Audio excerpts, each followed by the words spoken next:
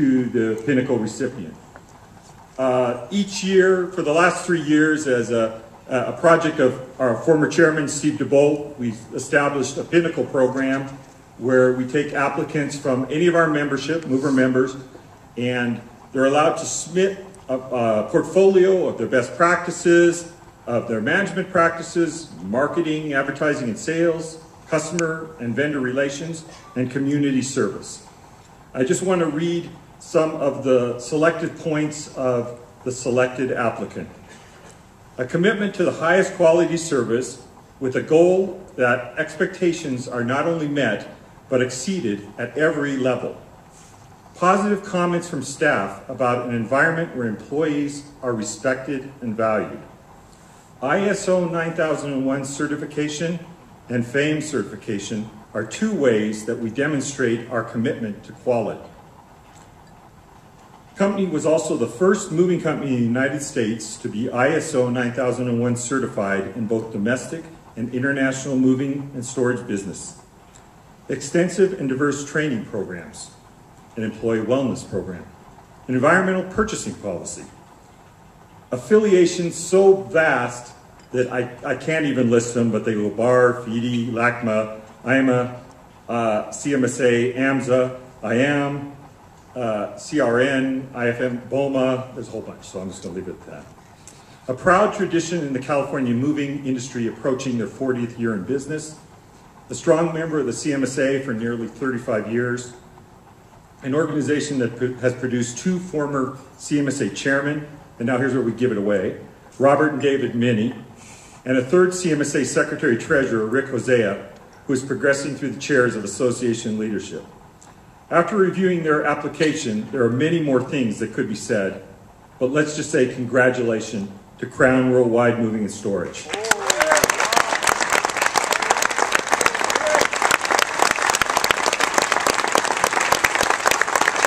Thank you very much.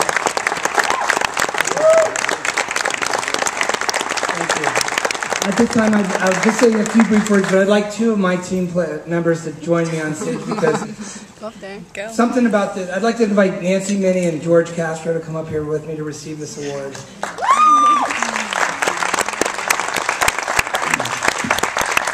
You know, I happened to be very lucky when Steve DeBolt brought this idea to the board, and you know, he was very powerful in saying that there are a lot of us that do a lot of things right.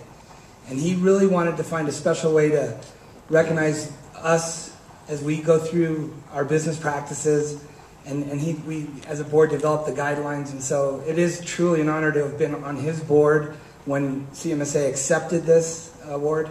And Steve, I salute you for that because that was true leadership while you were chairman. And you know, no one person can win this award, no one company, without the teamwork that goes behind the efforts that you do every day. I mean, it takes complete teamwork. It takes staff to buy into the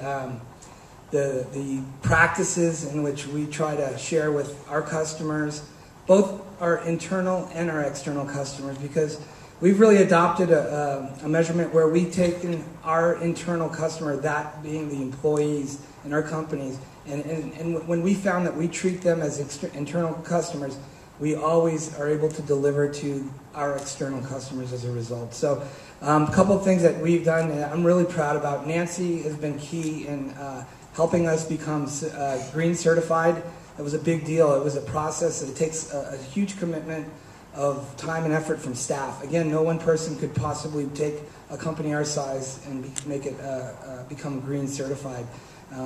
Nancy continues to develop a newsletter that goes out to our team each month to remind us, not just when we come into our brick and mortar, but when we go home and how we manage and conduct ourselves in our personal lives, how we can make small changes which will impact the footprint for many of our family members for years to come. So we get that from her every month, and it's filled with a lot of value.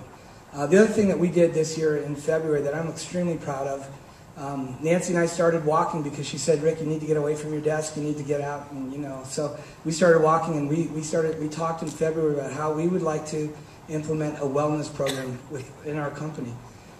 And she, you know, I kind of talked to her and I said that's what some of the things I'd like to do. She said, you should do it. You should make it happen. So we did. We made an ad hoc committee within our company, and we presented to our CEO, Mr. Robert Bowen, the value of having a wellness program within our organization.